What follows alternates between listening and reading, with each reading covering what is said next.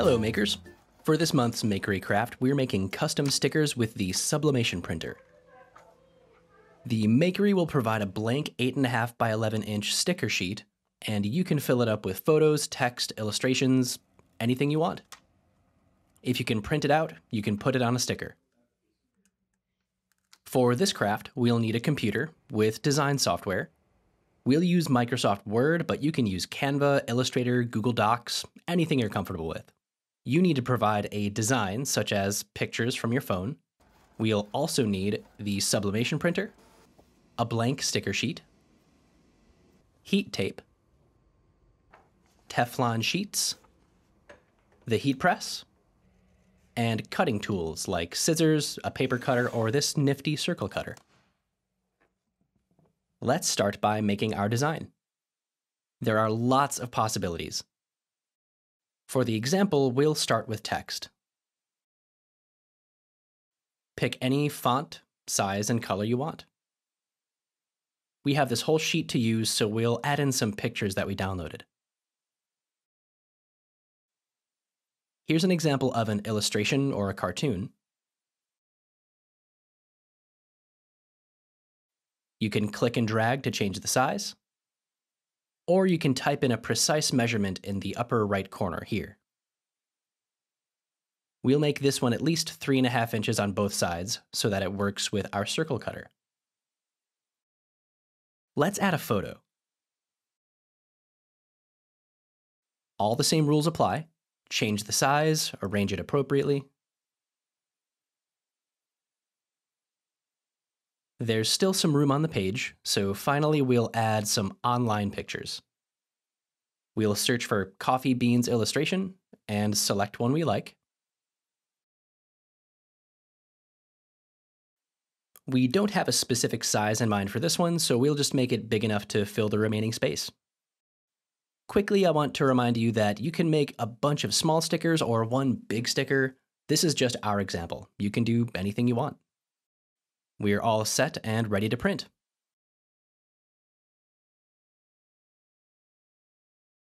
Make sure the printer is set to Sawgrass Print Manager and click Print. After a moment, this orange icon will show up on the bottom edge of the screen. We'll click on it and change one setting. Substrate should be MDF board. After that, just click the pink Print button. It takes about a minute to print out.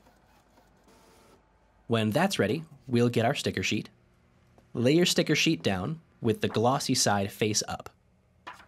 Place your print face down on top of the sticker sheet. Center it as best you can, and use a little bit of heat tape to keep it in place.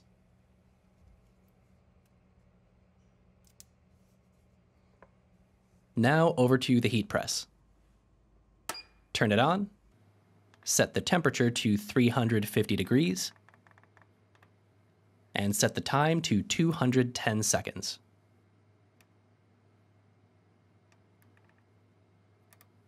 While it heats up, we'll lay down a sheet of Teflon. Let's pause for a moment because this is important. Do not use butcher paper. The stickers will melt to the butcher paper and get ruined. We need to use Teflon because Teflon is nonstick. All right, back to it. Next, we'll place our sticker on top of the Teflon. It doesn't matter which sides face up. And then we'll cover it completely with one more sheet of Teflon. Clamp the heat press down and wait for the beep.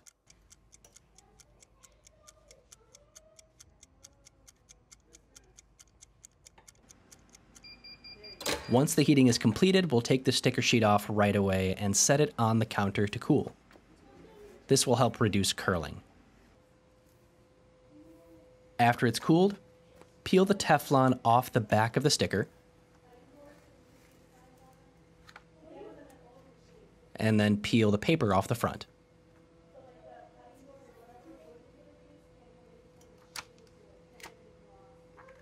Now we just need to cut them out. We'll start by separating the different stickers using a paper cutter.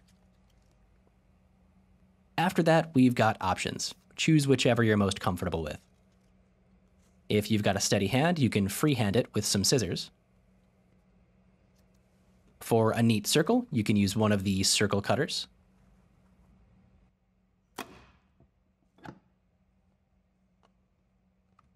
Or for a simple rectangular shape, you can just stick with a good old-fashioned paper cutter.